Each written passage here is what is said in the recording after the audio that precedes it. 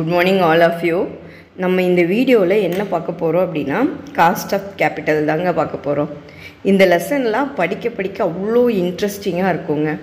கண்டிப்பாக நம்மளால் சென்டம் வாங்க முடியும், விஷயங்களை கரெக்டாக தெரிஞ்சு வச்சுட்டா இந்த லெசனுக்குள்ளே நம்ம இப்போ போகலாங்க.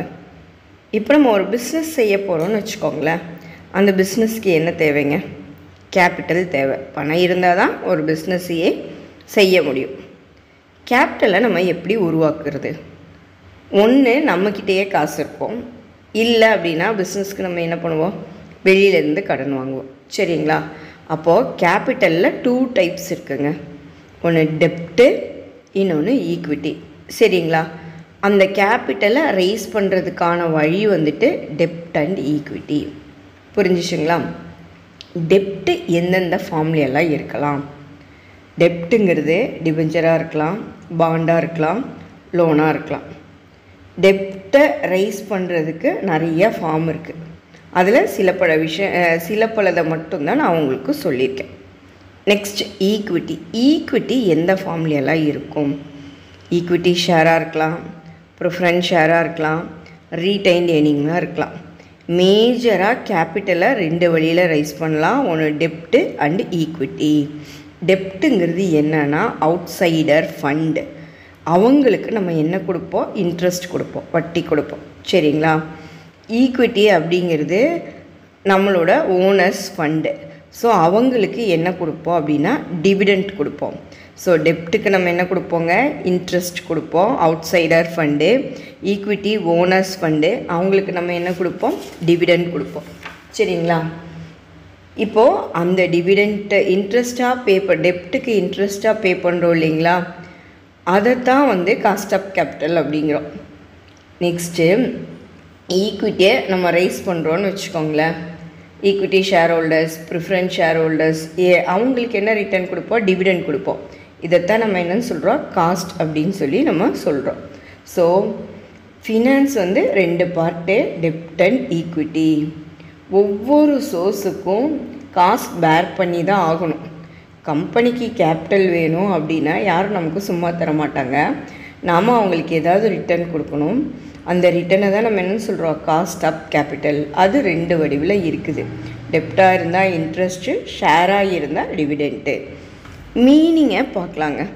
Cost of capital is the minimum rate of return expected by the investor, the supplier of capital. In other words, it is a price for obtaining capital. It is a compensation for time and risk.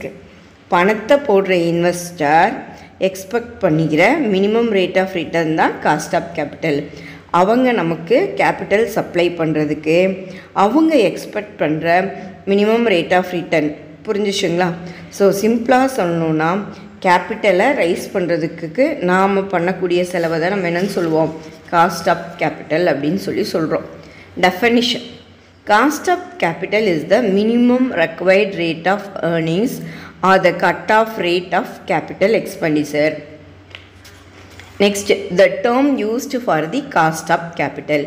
என்னென்ன வழியிலலாம் காஸ்ட்டை நம்ம சொல்லலாம் அப்படின்னா, ஒன்று minimum required rate of return அப்படின்னு சொல்லலாம், ஹர்டில் rate அப்படின்னு சொல்லலாம், டார்கெட் ரேட் அப்படின்னு சொல்லலாம், டிஸ்கவுண்ட் ரேட் அப்படின்னு சொல்லலாம், ரேட் ஆஃப் இன்ட்ரெஸ்ட்னு சொல்லலாம், கட் ஆஃப் ரேட் அப்படின்னு சொல்லலாம்.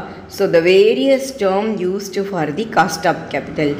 சரிங்களா? இந்த டேர்மெல்லாம் காஸ்ட் ஆஃப் கேபிட்டலில் நம்ம யூஸ் பண்ணுற டேர்ம்ஸ் தான். நெக்ஸ்ட்டு பார்த்திங்கன்னா types of cost of capital. என்னென்ன டைப்லையெல்லாம் காஸ்ட் ஆஃப் கேபிட்டல் இருக்குது? நிறைய வழியில் இருக்குங்க. ஒன்று historical cost and future cost. Historical cost அப்படின்னா என்ன தெரியுங்களா? Already incurred. ஒரு ப்ராஜெக்ட்டுக்கு நம்ம ஃபினான்ஸ் பண்ண போகிறோன்னு வச்சுக்கோங்களேன். ஆல்ரெடி அந்த ப்ராஜெக்ட் கம்ப்ளீட் ஆகிருக்கு அப்படின்னா அது ஆல்ரெடி இன்கர்டு. அதை பேஸ் பண்ணி தான் ஃப்யூச்சர் காஸ்ட்டை ப்ரிடிக்ட் பண்ணுவாங்க, ஃப்யூச்சர் ப்ராஜெக்டை பண்ணுவாங்க.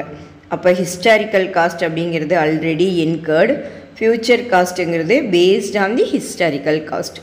புரிஞ்சிச்சுங்களா? 2வது point, explicit cost and implicit cost.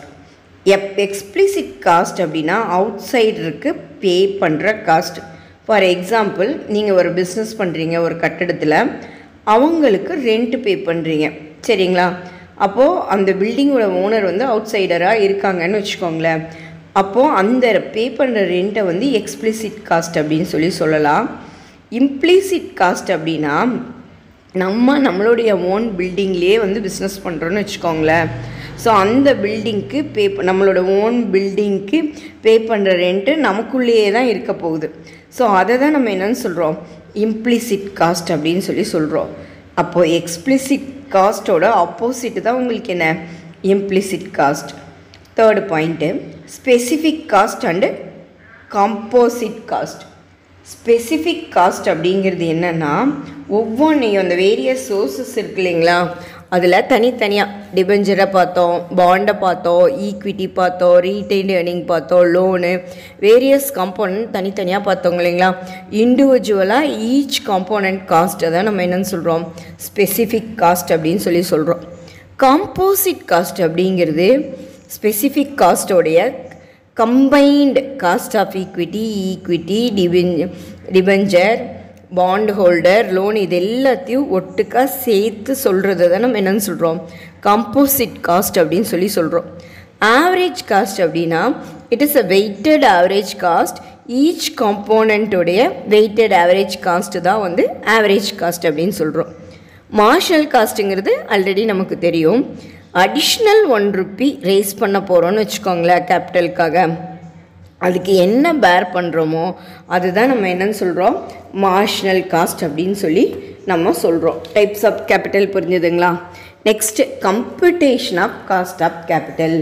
என்னெல்லாம் இருக்குது cost of கேபிட்டலில்? Cost of டெப்டில் redeemable இருக்குது, இர்ரெடிமபிள் இருக்குது. ரெடிமபிள் அப்படின்னா இப்போ நான் ஒரு கம்பெனிக்கு, ஃபார் எக்ஸாம்பிள் நான் ஒரு கம்பெனிக்கு நான் கடன் கொடுத்துருக்கேன்னு வச்சுக்கோங்களேன், டெப்ட் கொடுத்துருக்கேன்.